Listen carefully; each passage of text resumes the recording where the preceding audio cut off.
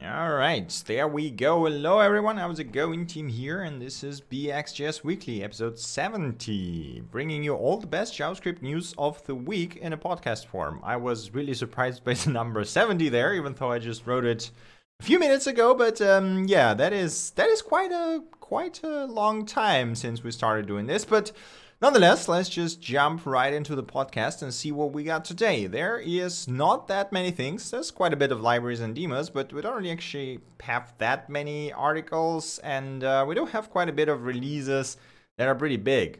So let's get started with the Getting Started section. As usual, all the best tutorials I could find over the week. The first one we got here is a simple thing I learned during a code review, tagged templates. It's a pretty nice introduction to tagged templates that work kind of like function, but on the templates, as you might imagine. And if you never seen syntax like this, or you never heard about tagged templates, I would highly recommend looking through the article, because it is a very neat thing, and it just helps to know about it. So there you go. Next article we got here is how to publish a progressive web app on the Google Play Store, and this is a pretty nice tutorial that essentially walks you step by step on taking your PWA and, or I guess PWA, and publishing it to Google Store. So if you ever looked for, on how to do that, we already talked about that a bit, I think, but there was never a proper like step-by-step tutorial. So this is essentially everything you ever will need to know, including all the packaging, the registration, the fees, and stuff like this. So if you are building progressive web app and you want to publish it on Google Play Store, there is your guide. Next thing we got here is implementing released recently used cache in JavaScript. So yeah, it's very straightforward. If you ever were curious, I guess, how LRU works, or maybe wanted to implement your own but didn't exactly know how, then this tutorial got you covered. It's not a very lengthy one, but it does explain how LRUs work and how do you build one yourself in JavaScript. So there you go. Next article we got here is RxJS switchMap, concatMap, mergeMap, and exhaustMap. 4 operators that are arguably most complex ones in RxJS. I think it took me the longest time to actually figure out how how they work and what is the difference between them. So if you're working with RxJS and getting started with those operators and still don't quite get what they are and what they do and when do you use them, most importantly, this article is for you. Not only does it explain what they do, it also shows visually what exactly happens when you use the specific operator on different streams, or different observables, I guess. So yes, do check it out. It is actually quite good. I think, no, that's not it. We have 2 more articles. So one more is Exploring Sapper and Svelte, a quick tutorial. A pretty nice introduction to Sapper and Svelte. So I did something similar on the live stream when we built the RSS reader. If you prefer text, then there you go. This is a very nice basic tutorial that shows you how to use Sapper and Svelte to set up a very basic project and render a few pages, including server-side rendering and all that kind of stuff. So if you're curious about Sapper and Svelte, make sure to check this one out. The next thing we got here is parsing expressions in JS.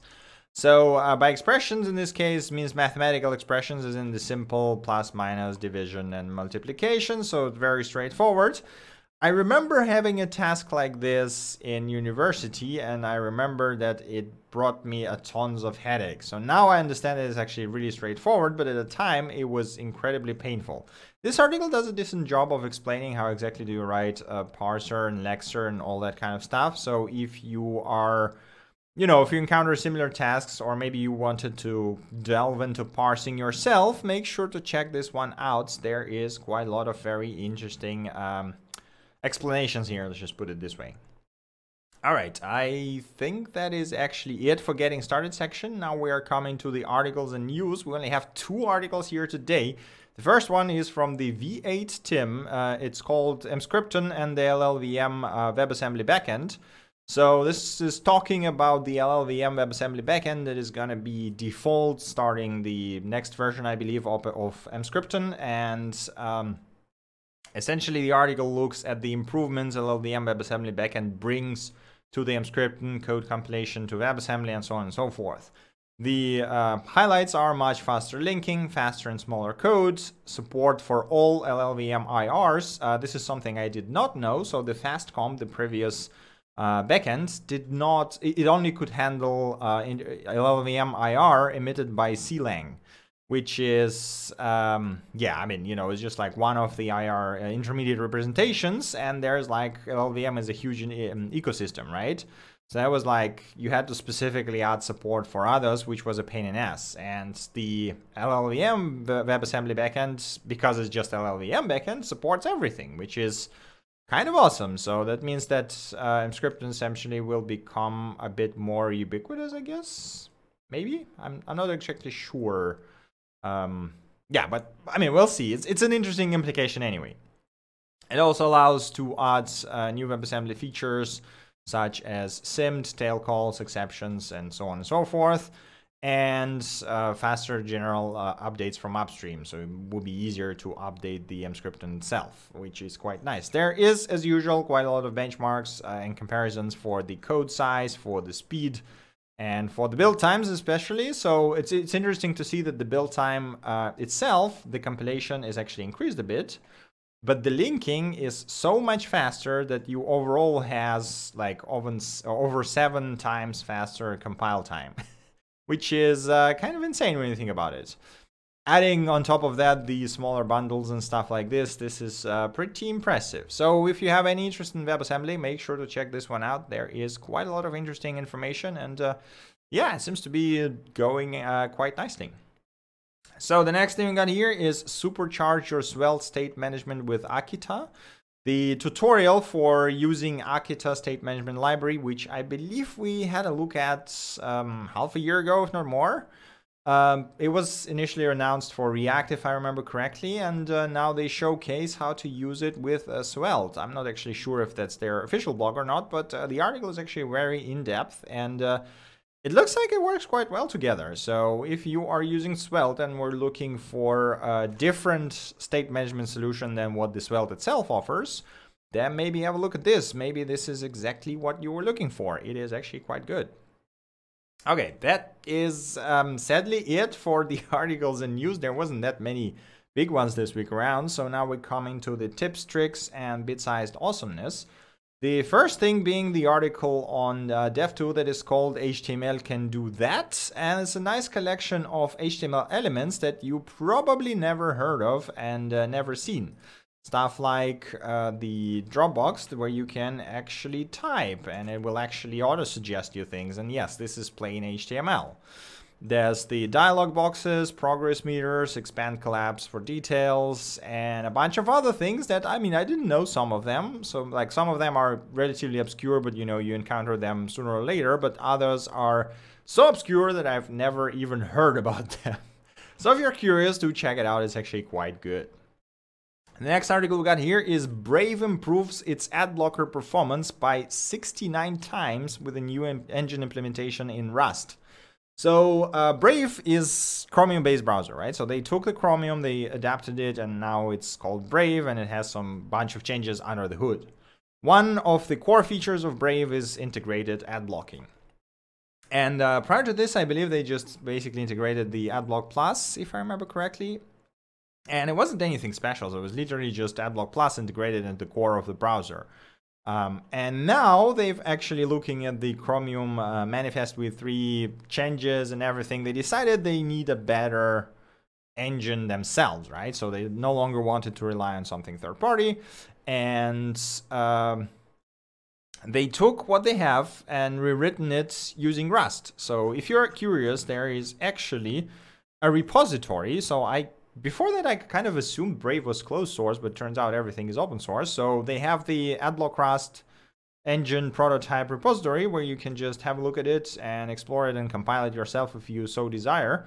It is actually really cool. And the article itself goes into more in depth to show what exactly are the problems there and why they need the algorithm, the new algorithm, why did they decide to write it in Rust, and how do they actually evaluate the performance of it. The performance changes are insane. So there's like, as it said, 69 times. Yeah, 69 times. Obviously, you know, comparing Rust to JavaScript, this is about what you would get when you do pattern matching, but the pattern matching itself is a pretty tricky area. So nonetheless, it is a very neat thing to see. And if you have even slight interest in ad blocking, I would recommend checking this out and maybe even looking at the pattern matching source code, which is quite interesting. Next thing we got here is the new issue under the Flare rework for React, which is focused on rethinking focus. That's a terrible way of putting it, but there we go. So yeah, the idea is that focus is a mess on DOM. So the idea is not to use DOM and actually use the React specific components that would allow you to manage the focus on the HTML elements in a more fine-grained way. The cool thing is that it's all aimed to be completely accessible, and obviously, you know, the Facebook team has an incredible test platform in form of Facebook that is used by billions of users, like literally billions. So they can test it and see how it works out. The RFC itself actually looks really cool. So I guess, you know, the API itself is very low level, so you probably would not use something like this yourself, but rather bake it into the components library, which could be incredibly helpful because, yeah, some of those things are really, really cool. So if you have any interest in focus management in React, make sure to check this one out. Next thing we got here is announcing stable releases of Gatsby themes. So yes, Gatsby themes are a thing, and before that they were under experimental themes flag in Gatsby config. But no longer, the flag is now removed and you can just use them as is. And yeah, it seems like they're pretty straightforward. Now, I already said that in our Discord chat before, but I've actually got tasked with exploring the options for statically generating a website for our research group. And next week, I'm going to be streaming Gatsby because of that. So I'm just going to do a deep dive into Gatsby and see how it works and try to figure out if it's a good fit for us or not. So if you're curious, do subscribe and track the Twitch, because it's probably going to happen on Tuesday or Wednesday. We're going to get a look at the Gatsby, but nonetheless, now I can use these themes out of the box, which sounds quite convenient. Next thing we got here is the announcement from Wasmer, which allows you to run Python interpreter that is compiled to WebAssembly using Pyodide. Yeah, so you can use you can install WebAssembly, and then you can install Python and run Python from WebAssembly, because I don't know why, but now you can. So this is kind of the thing. I mean, I guess it's really cool for the browser and for like teaching environments. But other than that, I don't know if I see any value in this. But nonetheless, it's a really cool demo. Next thing we got here is the announcement from Chrome team. So they've actually implemented the new Async Clipboard API version, and that will ship in the next version of Chrome, and it will enable apps to put the images into the clipboard, which is something that was not possible before. For now, it's just going to be only PNG images, but you know, they're going to extend it over the time, which is actually incredibly helpful. It was always a pain in the ass that you couldn't properly copy, and I mean, you know, it's kind of pain in the ass in general working with clipboard from JavaScript, but the fact that you could only work with text is even more annoying. So maybe we're going there to a better clipboard API in the next couple of years.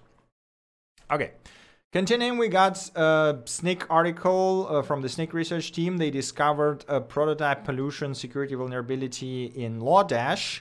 Now, normally you don't really have to worry about that. So the idea is that there is the default deep method that allows you to deep merge objects. And the problem is that you can feed it a specific payload that will make it modify object.prototype instead of the actual object you pass to it, which is, I mean, which can be abused, right? But the only way at least I could come up of the abuse of this kind of thing is when you allow user to generate the payload. So it can be like, you know, the cross-site scripting or something along those lines, where you hijack someone else's browser essentially by giving them malicious snippet. But if you don't do that, I'm not even sure if that's like that big of a vulnerability. Like if it's your code, then you probably don't care. But nonetheless, the fix by them, which is quite cool actually, has already been merged into Lodash master, and the release should come out quite soon. So there you go. Okay, that is actually it for the tips, tricks, and bit-sized awesomeness. Now we're coming to the releases section. The first major release of the week is the June release, version 1.36 of VS Code.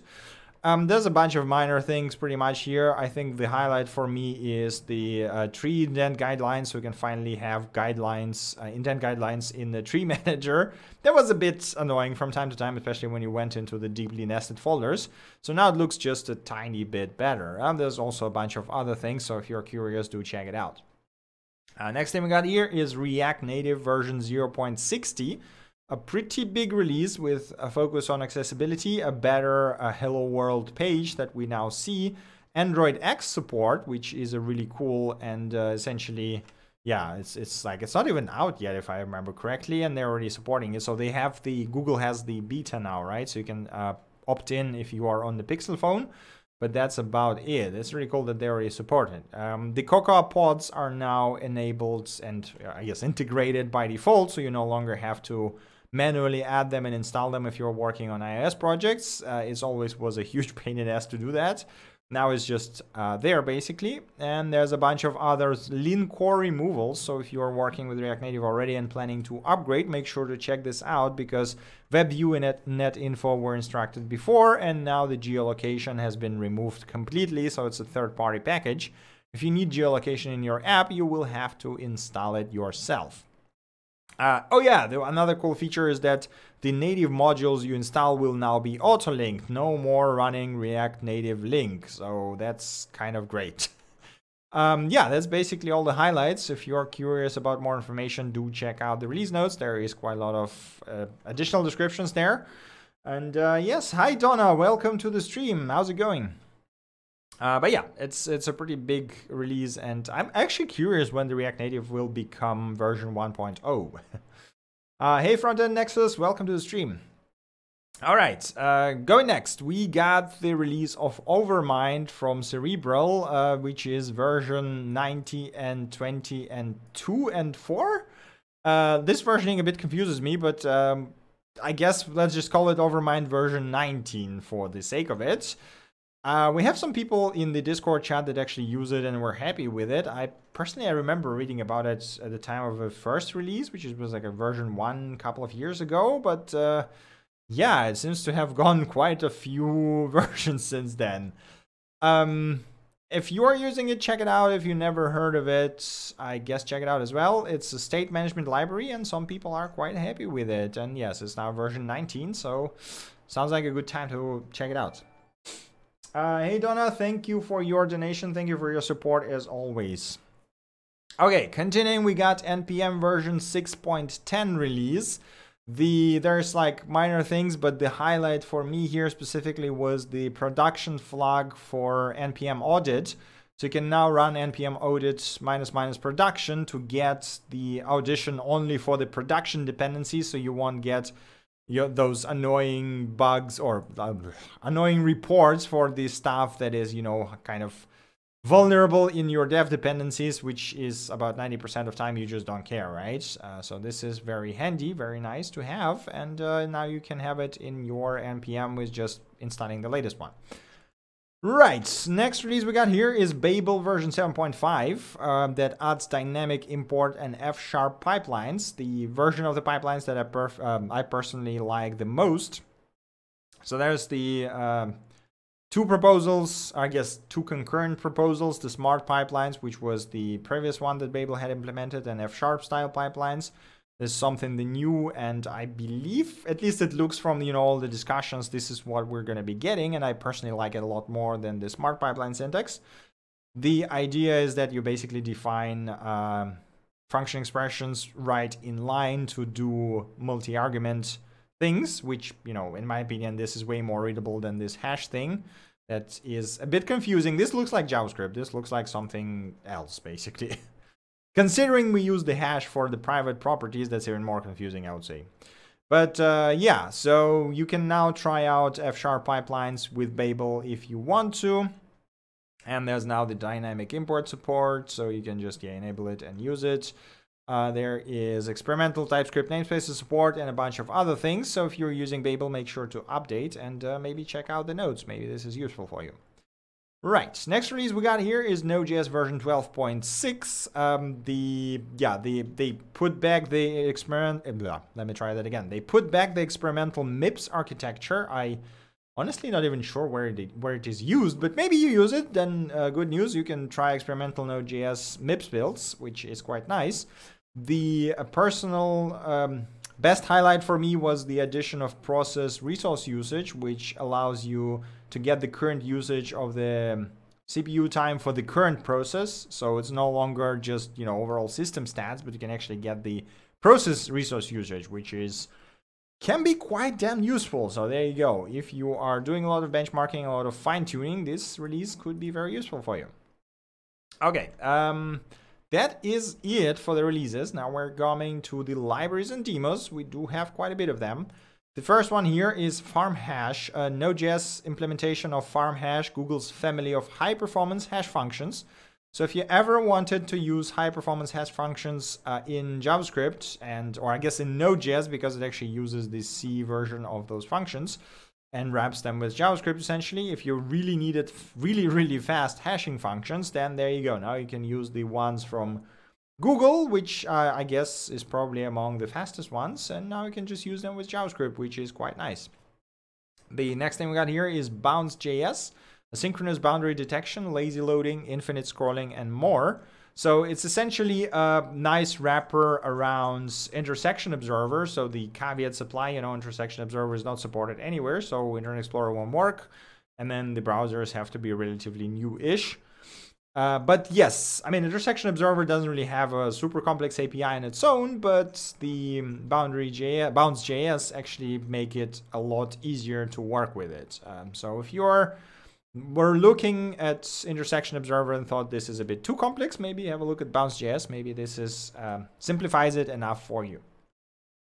Next thing we got here is Nope Validator, a small, simple, and fast JS validator. Like wow, that's fast. I absolutely love statements like this. I hope they do have benchmarks. Okay, but nonetheless, it's a validator that allows you to validate JavaScript objects and shapes by defining the shape through the function call formats, very similar to like Joy and stuff like this. So if you weren't happy with Joy for some reason, or maybe you were looking for something like this, do check it out. It seems to have quite a lot of features. And yeah, they also claim to be very fast. They compare themselves to Yup only for some reason. I'm not sure why there's no stuff like Joy and stuff, but there you go. So if you're looking for validation and wanted it to be really fast, then maybe this is what you want. Next thing we got here is ProgramCli. This is a self-hosted Instagram-style gallery for all your photos. Progressive web app that is kind of like Instagram, allows you to crop photos and apply very basic filters. Yeah, you can self-host it in one command. It looks quite nice. I guess as a learning material, it might be quite good. I believe it doesn't actually have any testing frameworks, which is certainly a downside. But, you know, other than that, maybe have a look at the source code. Maybe you'll learn something. Next thing we got here is log with status bar, a line weight logger with a status bar on the bottom that does not disappear with scrolling. Essentially allows you to do long logs with a status bar that shows something else, which can be quite convenient in some cases. So if you're looking at something like this, do check it out. Next thing we got here is simple D3 heatmap, a JavaScript module to create heatmap calendars. If you ever wanted to do a GitHub-like thing with your calendar and render it using D3.js, now you can. This simplifies it quite a bit, and there was a demo somewhere. There we go. And yeah, you can do it in just a few lines of code essentially, which is quite handy. And it also supports different views, and basically you can do whatever the hell you want, right? So it's very straightforward. So if that sounds interesting, do check it out. Next thing we got here is a light DOM, a reactive web component library to create custom elements and turn any HTML sections into components, which is a pretty interesting premise. But as you might know, or maybe not, I am not a huge fan of web Not a huge fan of web components. I find them to be too limiting in comparison to stuff like React or Vue. So yeah, but maybe you are a lot into web components and you wanted a better library than all the other existing ones. So check it out. Maybe this is what you want. Next thing we got here is usePosition, a React hook for fetching and following a browser geolocation. That is incredibly easy to use. I will not allow my position to it because I want to share my coordinates with all the stream, but nonetheless, it works. It asks you for a position automatically. It basically handles all the user interactions for you and just gives you back latitude, longitude, timestamp, accuracy, and error if there is any. So if you're working with something that requires positioning in React, it seems like a pretty nice solution. Next thing we got here is GIMP, an image processing library written entirely in JavaScript for Node.js with 0 external or native dependencies, which is pretty damn impressive. It actually supports quite a lot of things, like it can blit images, it can blur stuff, it can do color manipulations, check if image is contained within a height and width, cover, flip, Gaussian, blur, and so on and so forth. So if you were looking for a image processing library, and for some reason, what was it? Sharp, I think, right? Wait a second, Sharp. No, not Harp. Sharp. Node. There we go. I already searched for it. Yes. For some reason, JS didn't really cut it for you, maybe because of its native dependencies that were not available for your platform. Seems like GIMP is the way to go. Obviously, it's a lot simpler because, you know, there's like way less filters and processing, but it actually seems pretty impressive for the pure JavaScript library. All right, continuing, we got Go WebGC.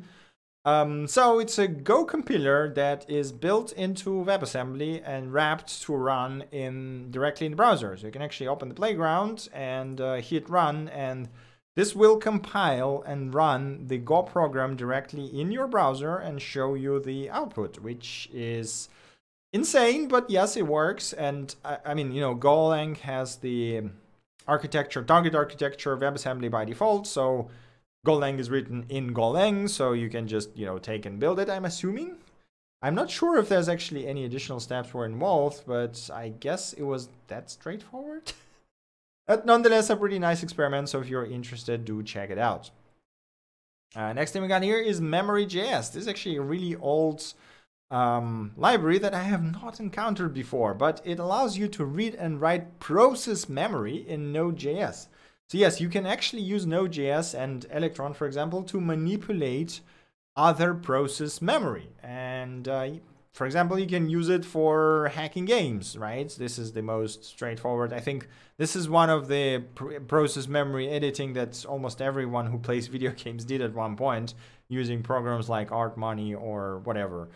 And now you can do it with Node.js, which, you know, seems pretty straightforward. And obviously the lib itself is 90% C, and then the rest is JavaScript, but it is quite cool. So if you ever needed to edit other processes' memory, or maybe wanted to try and do that, then there you go. You can now do it with Node.js.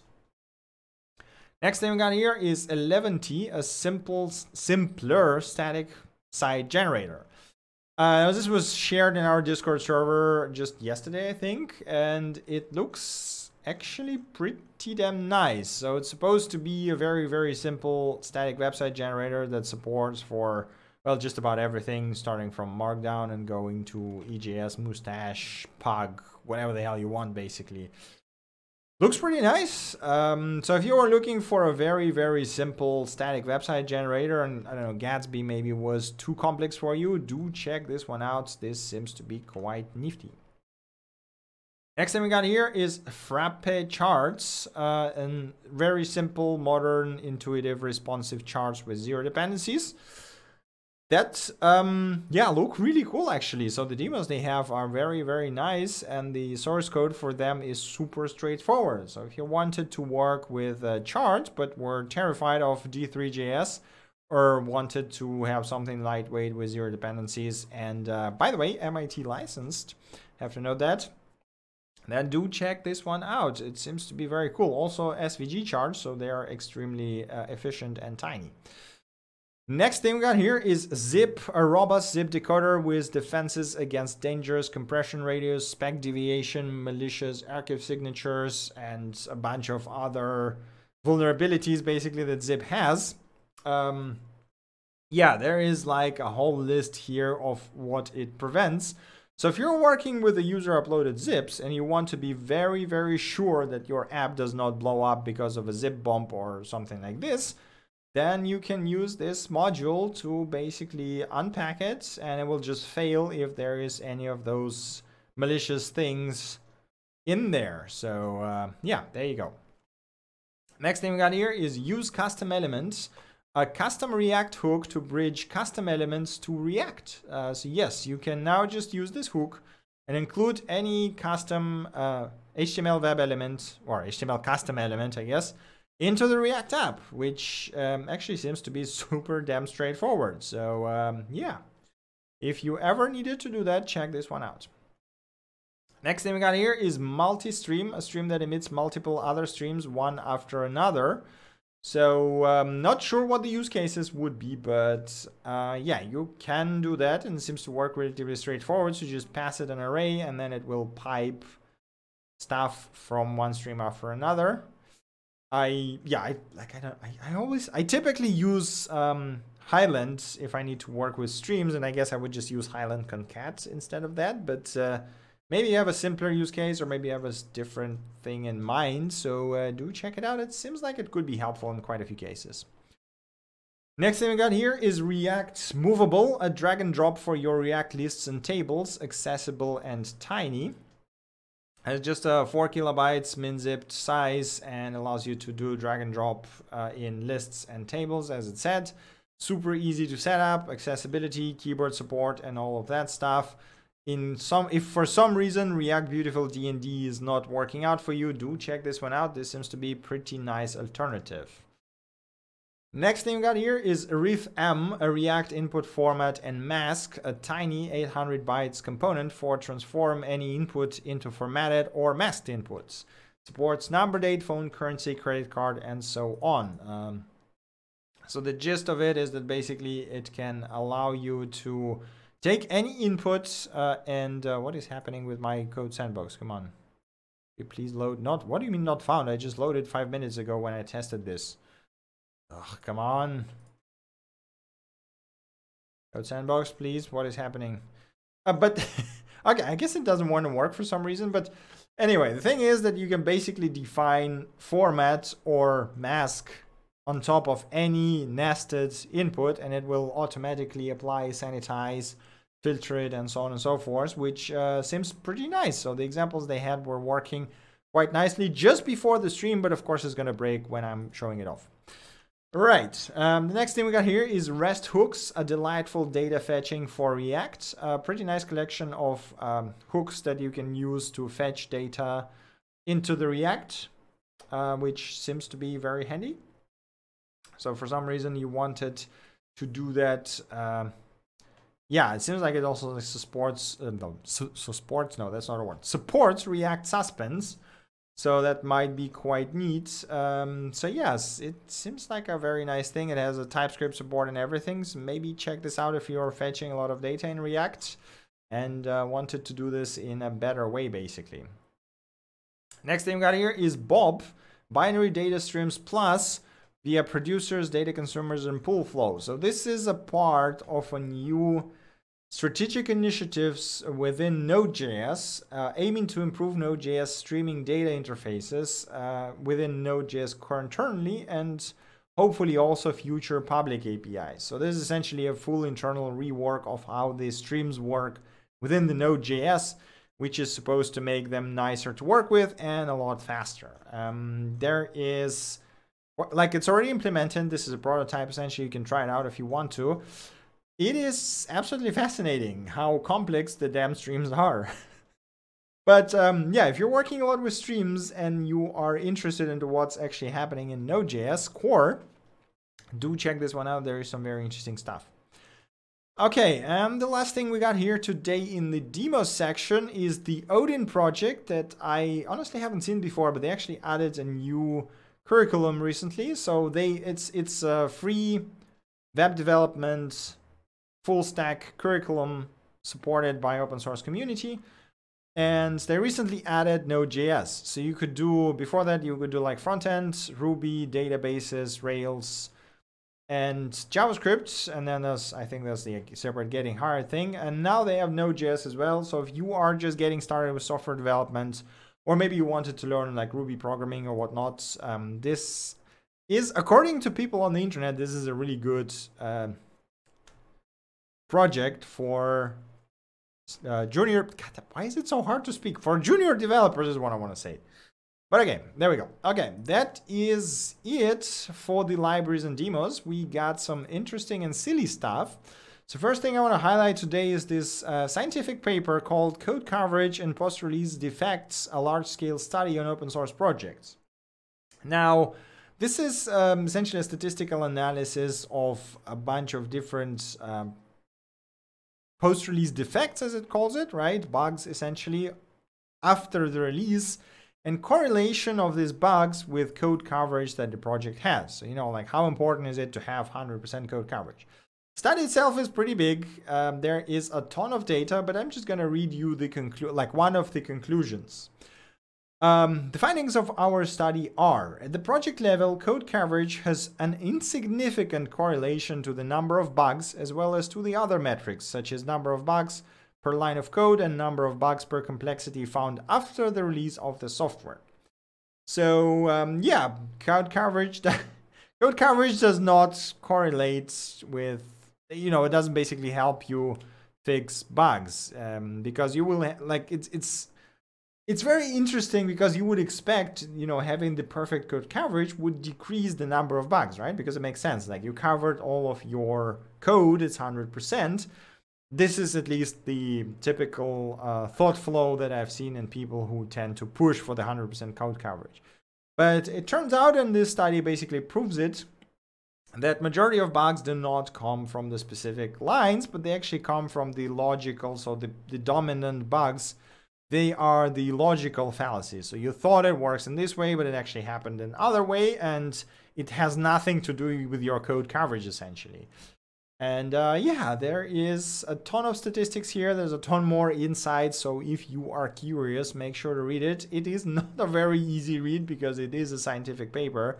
But yeah, it's quite fascinating. Okay, next thing we got here is the missing checkbox. Or the missing part, I guess, Swift Web UI. So Apple took React Paradigm and made Swift UI out of it. Someone took Swift UI and made Swift Web UI, which is basically React, but in Swift for web, which actually looks quite nice. So I wish we had syntax like this working with React as well, because this essentially, you could write this in JSX and it would do exactly the same thing. But yeah, this is just, I wish we had the alternative syntax to JSX that would look like this. But I guess for that, we would need this do syntax that we looked last time. In the last podcast, we had that proposal that is stage 0 that would allow for this, basically. But nonetheless, if you're curious about Swift UI and you are curious how to use it on the web, do check this one out. And the next thing I want to highlight here is Zacademics. The Zactronics made all of their games free for schools and non-profit school-like organizations. So if you are teaching somewhere, especially kids, and you want to teach them programming, then just shoot them an email. Zactronics games are freaking amazing, and I struggle with some of them, even at my level, especially, you know, like Shenzhen.io or Exapunks. Man, this could be a hell to program, but they are extremely fun and they are very, very cool. So if you're teaching somewhere and you wanted to teach your kids programming without too much problems, then yeah, you can even teach them how to build a factory. There's an Infinifactory as well. I forgot about that one. Yes, it's a really cool initiative, I think. And the last thing we got here today is user in your face, the most infuriating user interface that you will ever try.